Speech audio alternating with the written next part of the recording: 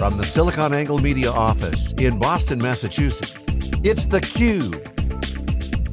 Now, here's your host, Dave Vellante. Hi everybody, this is Dave Vellante and welcome to this CUBE conversation. I'm here with Dave Fafel, who is the Chief Architect at WEI. And we're going to chat about intelligent storage and specifically HPE intelligent storage. Dave, good to see you again. Thanks for coming on. Thanks for having me. All right, so HPE uses this, everybody has these cool marketing terms, intelligent storage platform. It sounds pretty cool. What's it all about? Well, HPE has done a really good job at developing their storage platform to leverage AI and machine learning and deliver some useful analytics and information to their customers. And here's what they're doing. They are, from a machine learning perspective, taking their entire install base of storage devices, gathering that information, not personal information such as what the data is that sits on the storage, but more of the performance. We understand it's this type of application, it's this type of data, and here's how it performs across all these different environments, and they're sharing that with their customers to say, if you have this type of data on your storage, here's the optimal performance settings to be able to get the most out of your storage and the best performance. Additionally, they're using AI machine learning, that same idea, to give customers heads up on when they might run into trouble, either from a break-fix perspective. For instance, you've got some drives that may be failing, you've got a controller that's acting up, you've got a connectivity issue someplace, all the way to you don't have a performance issue yet, but trends we see with your data types may deliver subpar performance under these conditions. Be aware of that. So they're giving insight to their customers by leveraging everything that they're learning across their entire install base, which is pretty neat. And they're taking that same capability that they have on storage and applying that to their compute environments as well. So think about this from an HPE perspective. They're able to give their customers, through their InfoSight application, the ability to see and discover performance issues and constraints well before it ever happens, to avoid customers from having to find that out the hard way. So this is a really good example of the application of AI. We talk about AI like it's some mysterious thing. It's really machine intelligence and machine learning.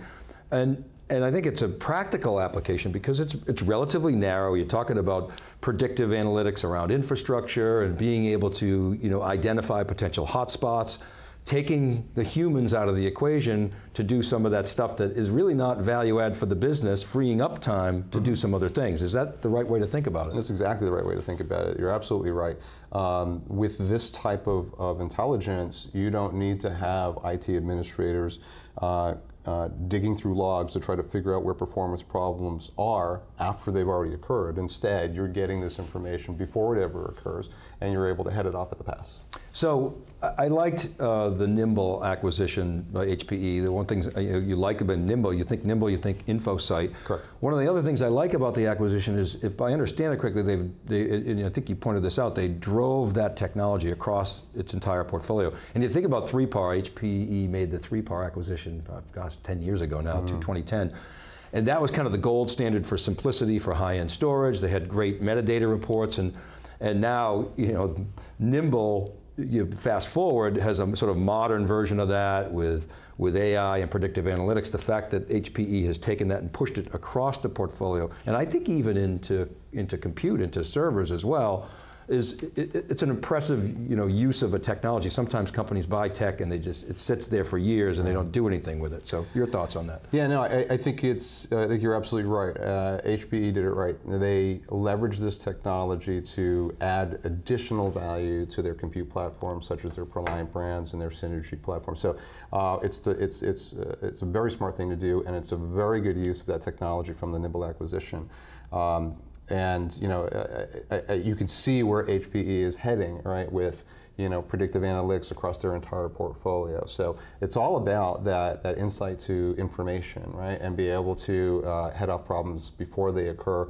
Yet at the same time, how do we optimize or automatically optimize our environments based on all of this information, which organizations never had access to before? So WEI, you guys are a trusted partner of your customers. You work with large customers, they look to you. You're not trying to jam a specific solution down their throat. You think of a financial advisor as, oh, here's an insurance policy. Well, if they're getting a VIG on that insurance policy, you go, oh, wait a minute. You guys have to be agnostic. So my question to you as a sort of a trusted advisor is, what's the sweet spot for HPE storage? Where is its, best fit? It's a trick question, right? No. It really depends on the platform. So, when we talk about Nimble and we talk about InfoSight, there is a market segment that fits well in, as well as the same could be said for 3PAR. For example, and now with their new release of the Primera storage platform, I think you'll see a lot more adoption. But one of the things that all of those platforms have in common is the ability to connect into data center automation and provisioning strategies. And so that's where, from our perspective, from WEI's perspective, the value that we're adding around customers is how do we architect that IT service delivery model that's cloud-like in nature, and what are the platforms that allow us to easily enable those provisioning models. So irrespective of the vendor name on the bezel, what are you looking for in a storage platform? Well, what we're looking for is the ability to do a couple things. One, to easily integrate into a provisioning model, right, and to automation. Right? Are there investments made by the OEM into the API calls that we can now leverage to connect to either public services or to on-prem compute resources and to software-defined networking and other areas that we need to connect to when we're kind of creating those mile 2, mile 3 automations that that enable those provisioning models. The other thing we're looking for, of course, is availability, reliability, and performance. So selecting the right storage platform based on the customer need, based on cost, are the things that that go into that. But you're absolutely right. We're designing architectures at WEI based on customers' business needs, right? Based on how well it fits into their environment and how well that they can maintain those, those cloud-like IT service delivery models. And once we've understood what those business requirements are, what the IT requirements are, what their relationships with different services might be and their preferences for different types of automations, then we work with them to introduce the right storage platform. And HPE has a nice portfolio of storage platforms that fit into many, many different hybrid cloud and hybrid IT environments. All right, good stuff. Dave, thanks for taking us through sort of your perspectives on HPE, specifically in storage in general. Appreciate it. Thanks. All right, thank you for watching. We'll see you next time. This is Dave Vellante with theCUBE.